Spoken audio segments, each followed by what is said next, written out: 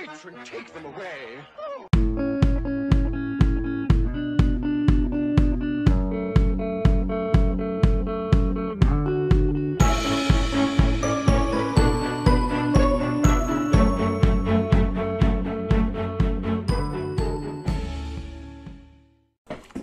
And a warm welcome to Morning Watch with me, the Scruff, on this fine day, 6th of November. Is it a fine day? It's a lot better than it has been, because it's been wild up here with the storms, etc. But have the charts raised up a storm? Well, let's grab our coffee and find out.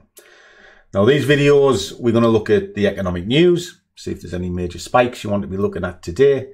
And we're also going to be looking at my strength sheet to show you the strongest and weakest and hopefully find a watch list for you. Now, these videos are done publicly on a reward basis. I'm looking for 125 likes for it to go live again tomorrow. If not, it stays behind closed doors in the Discord group. So let's jump into this and have a little quick look. There's not a great deal to worry about today from a news point of view. Now, through the night, there was next to nothing. As we're going into this morning, it's kind of currently 7:45 in the morning. There's nothing really kicking off till around 9 o'clock. And it's all very low level. And it's across Euro news.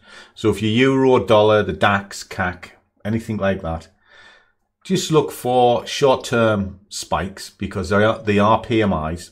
And PMIs do have a tendency to throw the market, and certainly keep an eye on the indices.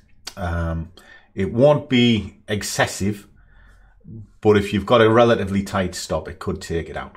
Okay. Now, from there, there's next to nothing up till this afternoon. And again, it filters back to the euro. Now, it's incredibly low impact, so there's nothing to sing home about. We move into 3 o'clock with a PMI for the Canadian dollar. So if you're looking at commodity based, so oil, things like that, and any of the sort of Canadian pairs, so pound CAD, US CAD, that sort of thing, it will spike in and around that time. But it's very low key. So today is more a technical day than anything else. And as you can see, as it runs through, there is nothing at all to sing home. So how does this push over into the strengths for this week? Because last week was quite an odd week. Well, we got the New Zealand that's moved to the top, and JPY is still incredibly weak, but it's been weak for quite a while now. It started to move up and then it's lost 2 points back down again, and it's also one of the biggest losers. It lost 19 points from the last data source, which is quite significant. However, because it's been so cheap so long, there could well be a movement due. And these are things that you need to be very, very careful of. So when you're looking at things like pound JPY, where it is pushed aggressively over the last 2 days, in fact, it's never even looked back, it'll run out of steam and then it'll be an ideal fib retracement. Now, from the movement points, the Swissy's starting to climb back up the ladder from being on the floor, and the CAD has started to descend. Now, that could be leading up to the PMI this afternoon. I don't genuinely trade those two, so it doesn't really matter. And New Zealand JPY, I'll have a look at it, but it's not really something I would put on my radar. And when things are a little bit thin on the ground, which they are, I have a tendency to just go back to the majors, things like cable, euro, dollar, that sort of thing. Now, when we look at this, we can see the pound is in the top 3, so it is a strong contender. And if I'm going to start looking at pairs, I always look at the strong contenders first and a major, and there it is there. So I'll be kind of keeping an eye on the pound today. So the pound has gained quite a lot of ground.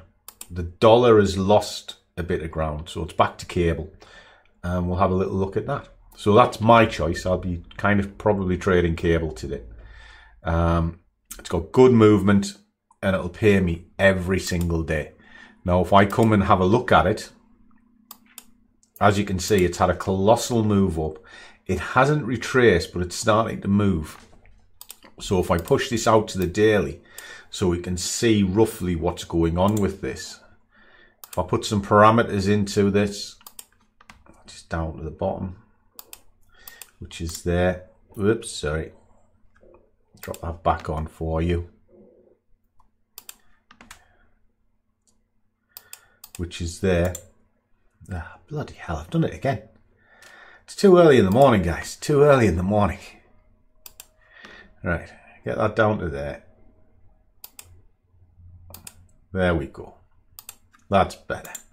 That's better. Silly Billy. Right, what I'm doing here is I'm actually setting up a trading arena based on a daily movement, which is there. Okay. So I can see the price is now locked in between two levels of main attraction. Come down. Now I can see this has actually had a solid move up. If I'm working between there, it's at a midpoint, so it can easily push to the top or come down and bounce down here. Well, if that's the case, I need some kind of boundaries for this as well. Very, very simple. Pull that up to there. I know this is bust through, but I can see a colossal move here. And I just want to get some gauge points of where I might buy it. I would probably look for a retracement back on itself and look to buy in and around this region here to go up to there. That would be my play. I'll be definitely looking to buy this today. But I do think it's at a stretch point, so I'd want to see it come back on itself and down into this region seems reasonable to me. Okay, so that's my quick breakdown. Trade well, keep yourself safe today, because the markets can be very unpredictable, and certainly on a Monday. I don't like trading on a Monday, but cable looks pretty darn good today, and I'll be definitely buying the retracement. So as always, guys, trade well, keep your risk managed, but above all, do what you love, and the money will follow.